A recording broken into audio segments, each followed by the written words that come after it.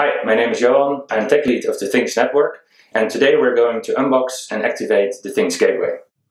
So this is the gateway in the box. We have two models, the 868 and the 915 model, and you can see which model you have here in the bottom.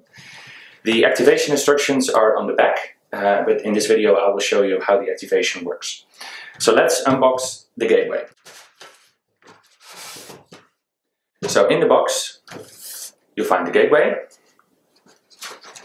as well as the antenna and the power adapter. So let's have a look inside the gateway. So you can open the gateway by removing the white lid, and here you see the LoRa module, the expansion slot, the PIC32 processing unit, the Wi-Fi module, the status LEDs where you can see the status of the gateway and the activation procedure. And here in the bottom there is the Ethernet SD card for manual software updates and the power supply. So you can use this gateway both on Wi-Fi and Ethernet.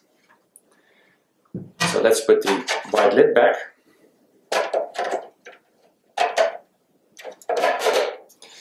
And then connect the antenna. So the antenna connector is here in the top.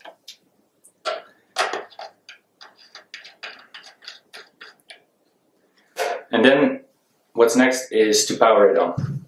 So get your power adapter, plug it here in the bottom, and you see here the status LEDs, and it's now ready for activation. And the next step is to activate the gateway online. To activate your gateway, go to ttn.fyi/activate. Then scroll down, and here you find the Things gateway and the button to start the activation process. You can register a new account or log in with your Things network account, and when you're logged in, click the Let's Get Started button. Then you need to enter a unique identifier of your gateway. And you need to select the frequency plan to use. So for this gateway, I'm going to use Europe 868.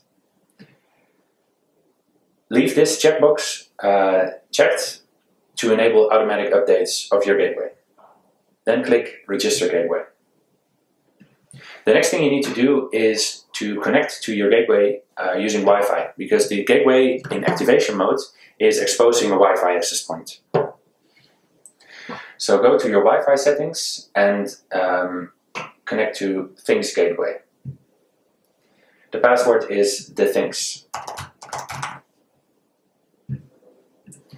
The activation page will automatically try to connect to your gateway. And when it has been connected, you can press the Continue button. Then you need to configure how your gateway connects to the internet. So you can use either Wi-Fi or Ethernet. I'm going to use Wi-Fi, so I need to select the Wi-Fi SSID and enter the password. And then click Configure Gateway. Now the gateway will configure itself, restart, and try to connect to the Things network. So you need to connect to your normal internet Wi-Fi again, and now you can wait for the gateway to check in. You can see here the status of the activation process by looking at the status LEDs. So now the gateway is successfully checked in, and you can manage your gateway in the Things network console. So click the link.